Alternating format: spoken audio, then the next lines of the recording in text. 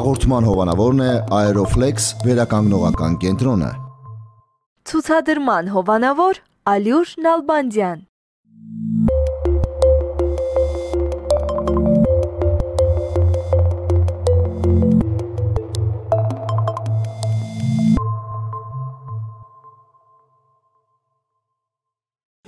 Զորենի հատնտիր հասկեր, արտադրության նորագույն տեխնոլոգիաներ։ Մենք ստանում ենք ալյուր միմիայն ամբողջահատիկ ցորենից, չենք օգտագործում վնասակար հավելումներ։ Արտադրանքը պարտադիր լաբորատոր փորձաքննության է անցնում, որից հետո միայն սպառողին է հասնում ստանդարտներին համապատասխանող էկոլոգիապես մաքուր բարձր կարգի ալյուր։ Նալբանդյան ալյուր, առողջ ծնունդ, առողջ ընտանիք։ Բարև ձեզ հարգելի հեռուստադիտող, դուք դիտում եք Առողջություն եւ Գեղեցկություն հաղորդաշարը։ Այսօր մենք զրուցելու ենք եղինջացանի մասին։ Իհարկե, ալերգիայի այս տեսակը բավականին լայն տարածում ունի, հատկապես ալերգիկների շրջանում եւ ոչ միայն։ Իմ զրուցակիցն է իմունաբան ալերգոլոգ Նելլի Մերձանիդուն։ Բարև ձեզ բժշկուհի։ Նախ շնորհակալ եմ մեր տաղավարում գտնվելու համար։ Հարգելի հեռուստադիտողներ, մի փոքր նշեմ, որ եղինջացանը հենց ալերգիկ ռեակցիայի հետևանք է եւ այն ուղիղ ձևով անդրադառնում շարակցական հյուսվածքների վրա առաջացնելով սուր այտուցվածություն։ Թե ինչի հետևանք է այն եւ հնարավոր է արդյոք այն կանխել, հիմա տեղում մասնագետը մեզ կներկայացնի հետաքրքիր մանրամասներ։ Եվ այսպես Նելլի, ինչի հետևանք է եղինջացանը, ինչից կարող այն առաջանալ եւ արդյոք ժառանգական ֆակտոր այստեղ միակ փաստ։ Եղինջացանը իհարկե ասեմ, որ ինքը համարվում է ալերգիկ ռեակցիա, սակայն ինքը ալերգոլոգիայի բնագավառում համարվում է ամենաբարդ, ամենահաճախ հանդիպող եւ դժվար բուժման ենթարկվող ցաններից մեկն է։ Նախ ասեմ, ինչ է իրենից ներկայացնում եղինջացանը։ Այն մաշկի մակերևույթից բարձր գտնվող ցանավորման էլեմենտ է, որը ինքը ունի հստակ եզրակացված սահմաններ, ունի կարմրավուն կամ բաց վարդագույն երանգ եւ ամենակարևորը ուղեկցում է անզուսպ քորով։ Հիմնականում առանց քորի չի լինում, ինքը կլինիկապես դրսևորվում է, արտահայտվում է ավելի շատ մեկուսացված ցանի տեսքով եւ հիմնականում մեծ է բլիթը, բայց ավելի հաճախ լինում են դրսևորվում են մանր ցանով եւ միաձուլվելով մեկը մյուսի հետ առաջացնում են այսպես ասած գիգանտ եղինջացանը կամ տարածուն ցանը։ Այսինքն տարածված տեսք ունի, այո։ Իսկ ճիշտ է, որ եղինջացանը հիմնականում հենց կվինտեի այդ այտուցի հետ է։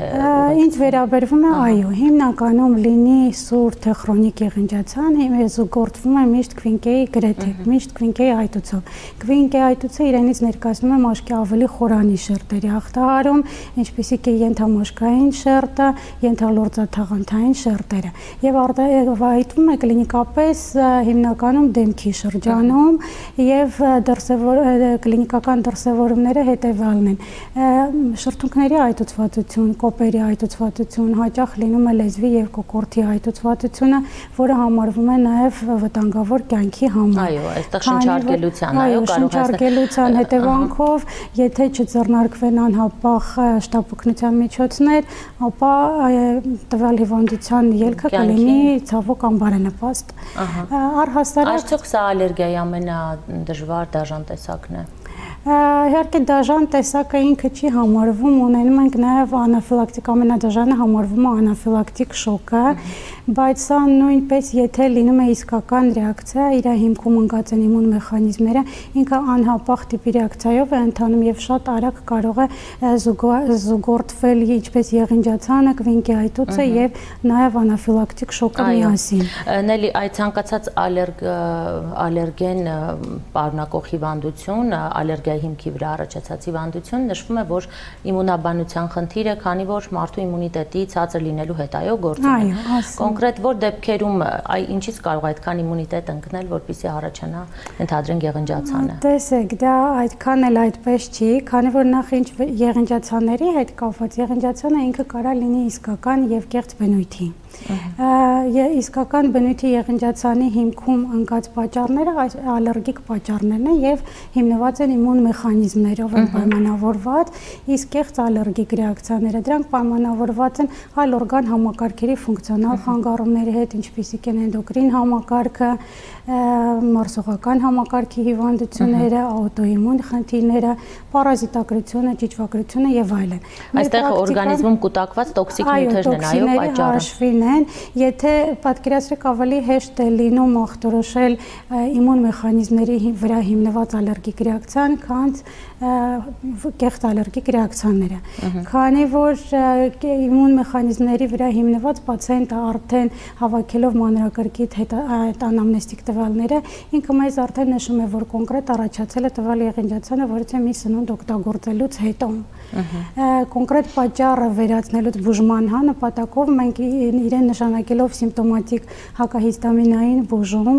եւ կանխելով կոնկրետ ալերգենի մուտքը օրգանիզմ, մենք վերացնում ենք եղինջացանը։ Նելլի, նշվում է նաեւ, որ հորմոնալ խանգարումը նույնպես եղինջացանի առաջացման պատճառներից է, տարածված պատճառ է այն։ Ու շատ տարածված է համարվում վանաձև գեղձի խնդիրները, հորմոնալ ավելի արտահայտված է լինում աուտոիմուն թիրոիդիտի ժամանակ։ Ժառանգական ֆակտորը Ժառանգական ֆակտորը ալերգոլոգիայում ունի մեծ նշանակություն, իսկ կեղծ ալերգիկ ռեակցիաների ժամանակ դա այդքան է։ Լավ, անդրադառնանք բուժմանը, արդյոք սա բուժելի է։ Օրինակ, գիտեմ, որ ալերգիայի շատ տեսակներ անբուժելի են։ Եղինջացանը դրանցից է։ Եղինջացանը, տեսեք, նույնպես անդրադառնալու եմ իսկականի եւ կեղծի, որտեղ շատ կարեւոր նշանակություն ունի բուժմանը։ Դա ինչպես են տարբերում, արդյոք անալիզներ հանձնել։ Այո, նախ կարեւոր է հավաքել մանրակրկիտ անամնեզ, շատ կարևոր է։ Պացիենտի գանգատները, տեսանելի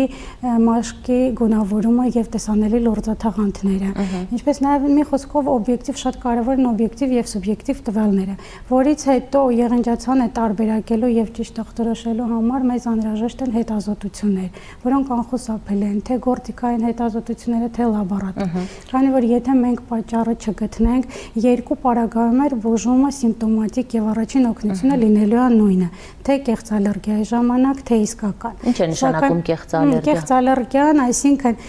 երբ որ կոնկրետ ալերգիկ ռեակցիան առաջացել է այլ օրգան համակարգերի ինչ-որ ֆունկցիոնալ խանգարումների հետևանքով, վիրուսային ինֆեկցիա չէ, կարճատև չի։ Ինքը կրում է քրոնիկ բնույթ, քանի որ պացիենտը դիմում է կոնկրետ ալերգոլոգին, ստանում է համապատասխան սիմպտոմատիկ հակալերգիկ բուժում, բայց ինքը վերացնում է, թեթևացնում է հետևանքները, բայց հիմքում պատճառը մնում է օրգանիզմում։ Մեր նպատակը պատճառը հայտնաբերելն է եւ բնականաբար բուժելով պատճառը մենք կվերացնենք նաեւ այսինքն հնարավոր է հստակ պատկերացում ունենալու դեպքում եղինջացանը վերացնել, բուժել։ Մենք ճիշտ է գրականության մեջ կան դեպքեր, որ կա նաեւ այսպես ասած անհայտ էտիոլոգիայի եղինջացան, բայց ինքը հանդիպում է հազվադեպ։ Մեծ մասամբ պատճառները մենք կարողանում ենք գտնել եւ բուժում։ Մանկական տարիքում հանդիպում է այս հիվանդությունը։ Ավելի քիչ հիմնականում սննդային են լինում։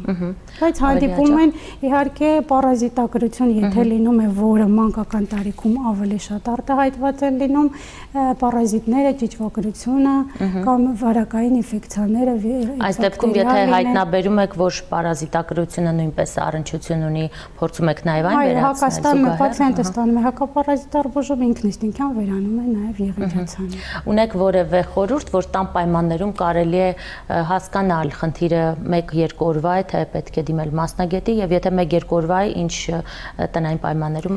օգնություն կարելի է ցուցաբերել։ Նա տեսեք 1-2 օրվա, այսինքն ես նշեմ, որ ալերգիա եղինջացանը ինքը լինում է սուր եւ քրոնիկ, խոսքը 1-2 օրվա մասին ալերգիկ այդ ռեակցիաները իրանք վերաբերվում են սուր եղինջացանին, քանի որ իրանք կապված են լինում կոնկրետ որևէ մի ալերգենի հետ։ Եթե սուրը համարվում այն ալերգիկ ռեակցիան կամ այն եղինջացանը, եթե 4 շաբաթից ինքը պակաս է, ցանավորման էպիզոդները տևում են 4 շաբաթից պակաս եւ ցանավորման էլեմենտները անցնում են 24 ժամվա ընթացքում։ Եթե տվյալ էպիզոդները տևում են 4 շաբաթից 6 շաբաթից ավել եւ ցանավորման էլեմենտները 24 ժամվա ընթացքում չեն անցնում, կամ ինչ անել այդ տան պայմաններում այս դեպքերում, կամ անցնելուց իրանք թողնում են իրենց հետևից հետքեր, ապա դա քրոնիկ եղինջացան է։ Այս պարագայում կոնկրետ թե եթե երեխա է մաման կոնկրետ նշում է, որ ինքը օգտագործել է որոցը մի սննդամթերք, ստանահանելով կոնկրետ այսինքն խուսափելով ալերգենից, տալիս են հակահալերգիկ, հակահիստամինային պրեպարատները, ցանը վերանում է, ինքնըստինքյան եղինջացանը նույնպես Այս դեպքում հարկ չկա բժշկի դիմել։ Եթե կշարունակվի, առհասարակ կյանքի ընթացքում գրեթե բոլոր մարդկանց մոտ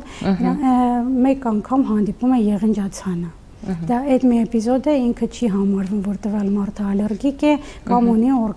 լուրջ ինչ-որ օրգանական կամ ֆունկցիոնալ խնդիրներ։ Պետք չի անհանգստանալ այդ մեկ անգամով։ Եթե այո, մեկ անգամից ավել կրկնվում են, ապա նոր դիմել մասնագետի օգնությանը։ Շնորհակալ եմ ձեզ հետաքրքիր ինֆորմացիա մեզ հաղորդելու համար։ Մեկ անգամ եւս հիշեցնեմ տաղավարում իմ զրուցակիցների մունաբան, ալերգոլոգ Նելլի Մերձանիդուն, փոքրինչ դժվար ազգանուն է, ազգությամբ հույն է մեր բժշկուհին, հարգելի հեռուստադիտողներ, այնպես որ եթե մեկ անգամ է եղինջացանը, ինչպես նշեց բժշկուհին, պետք չի անհանգստանալ, խոսքը երկարատև եւ կրկնվող դեպքերի մասին է, երբ պետք է դիմել գրագետ ճիշտ մասնագետի օգնությանը։ Շարունակեք ուշադիր լինել ձեր առողջության յուրաքանչյուր փոփոխության նկատմամբ եւ հետևեք մեր հաղորդումներին։ Կհանդիպենք։ Ցուցադրման հովանավոր Ալյուր Նալբանդյան։